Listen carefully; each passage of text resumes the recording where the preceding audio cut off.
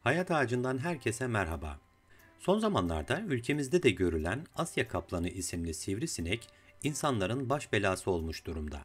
Şimdi bir de Bill Gates'in ürettiği ve doğaya saldığı iddia edilen genetiği değiştirilmiş sivrisinekler çıktı. Her gün hastanelere başvuran insanlarla ilgili haberler okuyoruz. Önümüzdeki dönemlerde bu sivrisinekler insanlık için ciddi sorunlar doğuracak gibi görünüyor. Sivrisinek ısırıkları genelde zararsız olsa da son dönemde görülen sineklerin ısırıkları bazı komplikasyonlar yapabilir sevgili dostlar. Isırığın ardında bıraktığı şişlik günlerce sürebilen kalıcı bir ağrıya ve kaşıntıya sebep olabilir. Bunu tedavi edebilmek için eczanelerde çeşitli kremler ve merhemler bulabilirsiniz. Ancak kaşıntıyı evinizde bulunan bazı şeylerle de tedavi edebilirsiniz. Bugün sizlere evde bulunan malzemelerle hazırlanacak bazı doğal ilaçlardan bahsedeceğim. Yulaf ezmesi, sivrisinek ısırıkları nedeniyle oluşan kaşıntı ve şişliği giderebilecek bir besindir. Eşit miktarda yulaf ezmesi ve suyu bir kapta karıştırarak elde edeceğiniz macunu tahriş olmuş cilt üzerine bir bez yardımıyla 10 dakika boyunca uygulayın ve sonra silerek temizleyin. Eğer vücudunuzun birçok bölgesinde şişlik ve kaşıntı varsa yulaf ezmesi banyosu da yapabilirsiniz. Bir bardak yulaf ezmesini bir tülbent içine bağlayıp ılık suyla dolu bir küvete koyun ve banyo suyunda 20 dakika kadar bekleyin. Soğuk havalar ve buz iltihabı azaltabilir dostlar. Soğuk aynı zamanda cildi uyuşturur ve bu da size anında ancak kısa süreli bir rahatlama sağlayabilir. Uzmanlar sivrisinek ısırığının neden olduğu kaşıntıyı gidermek için soğuk, nemli bir bez veya buz torbası kullanılmasını öneriyor. Kaşıntıyı gidermek için günde birkaç kez 5 veya 10 dakikaya kadar uygulayabilirsiniz. Evde tedavi meraklılarının vazgeçilmezlerinden biri olan bal, birçok hastalığın tedavisinde yüzlerce yıldır kullanılıyor. Sinek ısırıkları için de balın antibakteriyel ve antiinflamatuar özelliğinden yararlanabilirsiniz. Kaşıntılı ısırık üzerine sürülecek küçük bir damla bal, iltihaplanmayı azaltabilir. Bal sürülmüş cilde dokunmak pek hoş olmayacağından böylece kaşıma isteğinizi de engellemiş olursunuz. Birçok evde saksıda yetiştirilen aloe vera'nın gövdesinde bulunan jel, yanıklardan kaynaklanan ağrıyı azaltmakta ve hızla iyileşmesini sağlamaktadır dostlar.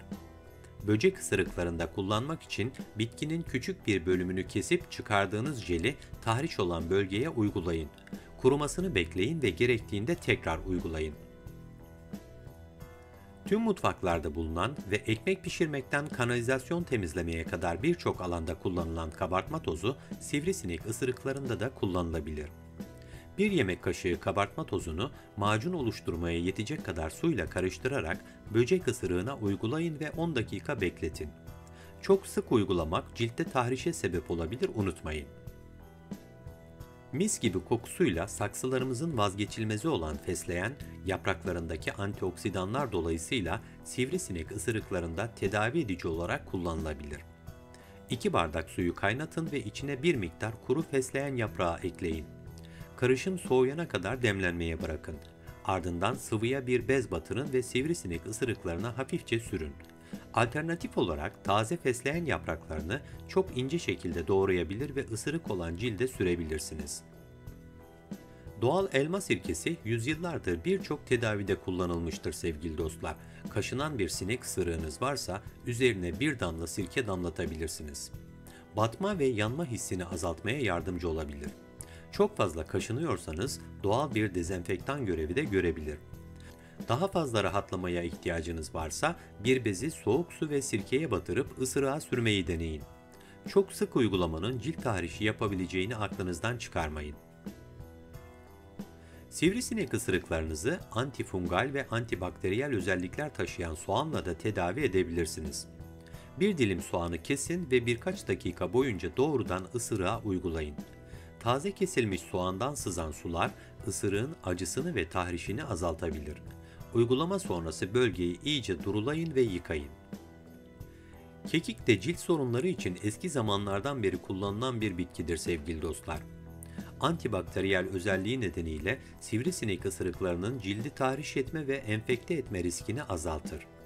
Taze kekik yapraklarını ince ince kıyın ve doğrudan ısırık olan yere uygulayarak 10 dakika bekletin. Ayrıca kaynatılmış suya birkaç dal kekik ekleyerek elde edeceğiniz konsantre sıvıyla da tedavi yapabilirsiniz. Su soğuyunca kekikli suya bir bez batırın ve ısırıklara uygulayın. Bezi birkaç dakika yerinde bırakabilirsiniz. Nane yağı, kaşıntıyı gidermek için kullanılan bir başka doğal ilaçtır. Hindistan cevizi yağı veya zeytinyağı gibi bir taşıyıcı yağa birkaç damla nane yağı karıştırın. Sivrisinek ısırığının üzerine karışımdan küçük bir miktar sürün ve nazikçe ovalayın. Cildinize seyreltilmemiş nane yağı asla sürmeyin ve bu tedaviyi küçük çocuklar için asla kullanmayın. Papatya bitkisinin içerdiği yağlar cilde uygulandığında kaşıntı ve iltihabı azaltabilir. Kurutulmuş papatya dolu bir çay poşetini su içerisine koyun ve 30 dakika buzdolabında bekletin. Daha sonra çay poşetindeki fazla suyu sıkın ve doğrudan ısırıklara uygulayın. 10 dakika beklettikten sonra ıslak bir bezle silerek temizleyin. Çay poşetini daha sonraki uygulamalar için buzdolabında soğutabilirsiniz. Papatyanın bazı insanlarda alerjiye sebep olabileceğini de unutmayın. Sarımsak, kalp hastalığından yüksek tansiyona kadar pek çok rahatsızlık için kullanılabilen doğal bir ilaçtır. Böcek ısırıkları için de bir miktar sarımsağı tedavi amaçlı kullanabilirsiniz. Kesilmiş bir diş sarımsak ısırıklara direkt uygulandığında yanma ve tahrişe sebep olabilir. Bunun yerine taze sarımsağı ince ince kıyarak az miktarda kokusuz bir losyon veya vazelinle karıştırarak kullanabilirsiniz. Karışımı ısırık üzerinde 10 dakika bekletin ve ardından soğuk bir bezle silin. Kaşıntı devam ederse tekrar uygulayabilirsiniz. Videoyu beğendiyseniz Hayat Ağacı'na abone olmayı, yorum yapmayı, beğen butonuna basmayı ve bildirim zilini açmayı unutmayın sevgili dostlar.